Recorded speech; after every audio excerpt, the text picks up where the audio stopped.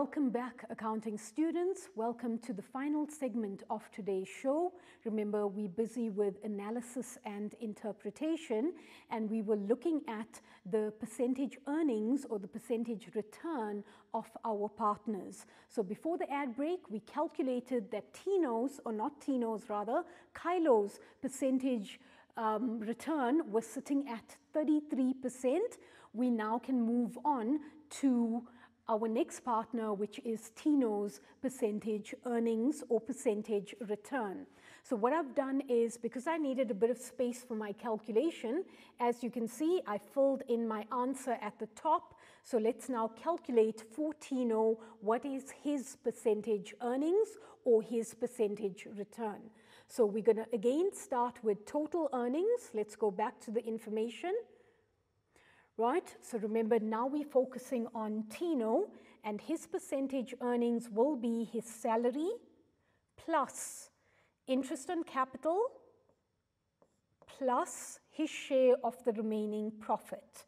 So let's get our calculator out and let's quickly add. Okay, so his salary sitting at 300,000 plus the 60,000 interest on capital plus 23,000, and that gives us an amount of 383,000. So 383,000 is his total earnings. Let's take that through to our answer sheet. So 383,000. Just want to quickly double check that. 383,000, correct. Right, so once again, we're going to calculate Tino's average equity. So remember, again, we're taking capital plus current account for the current year and the previous year, and we're going to divide by 2. Now, because I did that calculation in detail on the previous slide, I just want to go to the table, right, because I just need a bit of space. So let's go to our table and let's start off with Tino's current account. So looking at his current account, I want to start with current account first. So at the beginning of the year, he has a negative balance of 3,500. At the end of the year, a positive 5,000, right? So my calculation, negative 3,500 plus 5,000. Right, let's look at his balances in terms of capital. So looking at Tino, at the beginning of the year, his capital balance is 500,000. I just want to enter that in. So plus 500,000. Right, and then at the end of the year, he contributed an additional 600,000. So his balance at the end of the year is 1,100,000. So let's take that through, right? Let's take that through. So plus 1,100,000. Right, now remember guys, I'm obviously going to add and divide by 2, bearing in mind that there is a negative balance in terms of the current account. So let's get the calculator out, right? So I'm going to start off with my capital balances first. Doesn't really matter where you start. So 500,000 plus 1,100,000, right? Then I've got plus a positive 5,000 and obviously minus the negative 3,500. Okay, I'm just checking that I am using the correct amounts. That's fine. Okay, and remember, I need an average, so I'm going to divide this by 2. And Tino's average equity is 800,750. So let's take that through into our answer sheet. So 800, and I've forgotten 800,750. Back.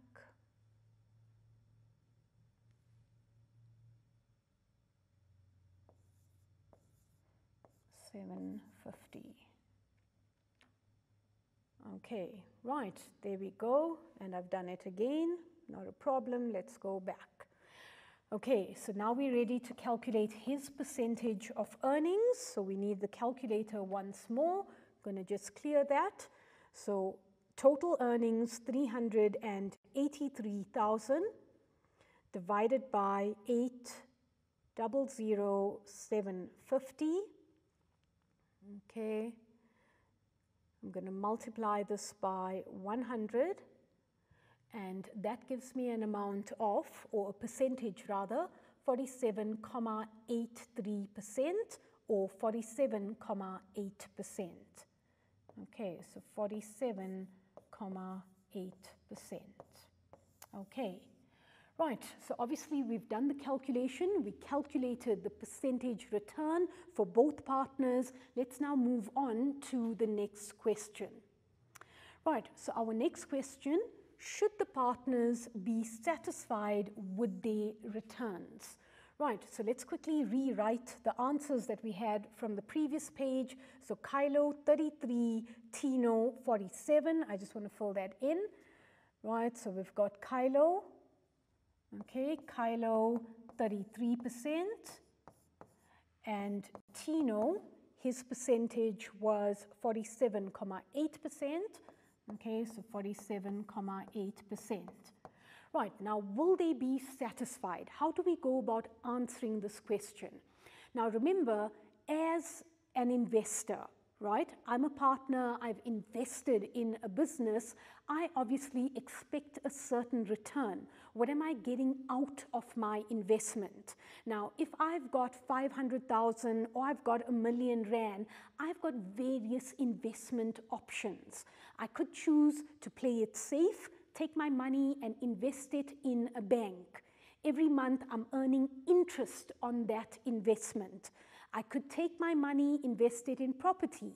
Every month I'm receiving rent from the property if I let out that property, and obviously that value of property will increase in time. Hopefully that will happen. So as an investor, you've got various options.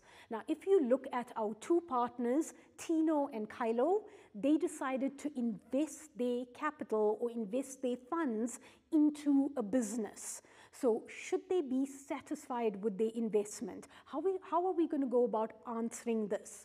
We are going to compare this to alternate investment, right? And in most cases, the alternate investment that your examiner or your teacher is looking for is a fixed deposit. Okay, so remember, at the moment, and if I look at the banks at the moment, okay, they could offer you 8%, right, anywhere between 8 to 10%. I don't think you're going to get more than 10%. Obviously, I'm looking at the current interest rate, which changes after every 2 months. So I'm not going to now tell you exactly the rate is sitting at 10% or 11%. Right? But as an investor, if you open up a fixed deposit, banks could offer you anywhere between 8 to 10%. In fact, 8% is a bit high, right? Banks won't really give you 8%, maybe lower than that. But like I said, I'm not too sure in terms of the rate at this point in time. The rate keeps on changing. Now, if you look at their percentage return, 33%, 47%. Can you see it's obviously much higher than what the banks are offering? So if the bank is offering you 8%, right, the business, on the other hand, the return that you're earning from investing in the business is 33%, right? For Kylo, Tino, on the other hand, 47.8%. So should they be satisfied with their return? Definitely. Okay, they definitely should be satisfied with their return because it's much higher than what they would get if they invest their money in a fixed deposit, which is your alternate investment. Okay, right guys, hopefully you got that. We don't have much time. Let's see how much of the next question we can complete. Right, so we've got the exact same business, but we've got new set of ratios that's given to us. We've got the debt equity ratio given, return on total capital employed, as well as interest on loan. So like I said, we don't have much time, but let's see what we can answer. Okay, the very first question, we've got the debt equity ratio has improved from 2020 to 2021. Provide 2 possible reasons for the improvement. Right, and I don't think we're going to be able to do much or write down the answer, so I'm just going to quickly explain. So the debt equity ratio, if we compare 2020 to 2021, we can clearly see that there is an improvement. Right, now what could cause this improvement? Obviously, if you paid back your loan, a certain portion of the loan, there would be an improvement in the debt equity ratio. If the partners invested more capital into the business, this could also result in an improvement in the debt equity ratio. Okay, right guys, I'm afraid that's all time, or that's the amount of time that we had.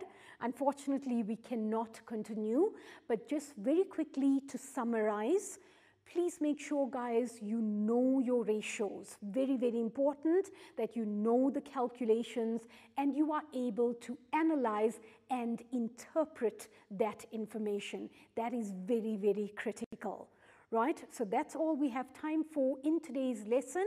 Hopefully you guys benefited from today's show. I'm looking forward to seeing you again. Until the next time, God bless, stay safe, and keep practicing.